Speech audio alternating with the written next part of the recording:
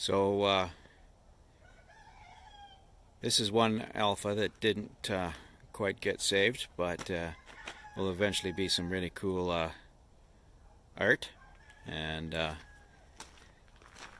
that also is what I done today, is to dig out some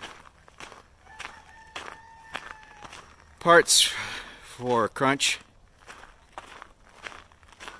Oh, looks like I gotta fix the Alfa sign up there. So this was a 1970 GTV. I guess it might have been a Junior. And it's got a lot of good pieces still. So these are marked out roughly the little area where I was going to do some patching. And there's some really good other pieces along the windowsill there. And this baby gave its lid to a project. Not mine, but somebody else's. So there's usable parts off this one still. And here's the front end. This one had really bad floors and all the rockers were just completely gone. So again, here's a couple little of the front corner piece that we can use for Crunch.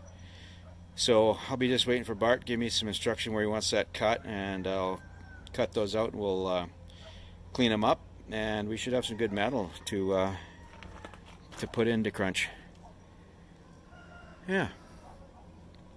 Alright, well, stay tuned. That's about what I got today. And oh, there's the other half of the spider, maybe 2/3.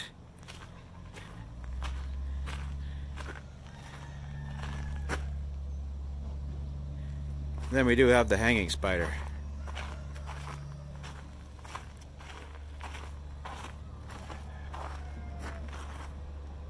That's a 1980 Spica injected car that it's been sitting there on the list to do down the road. We're not sure what to do with that one yet, but we got all the pieces for it as well. Anyways, we'll get back to you guys soon with an update on Crunch.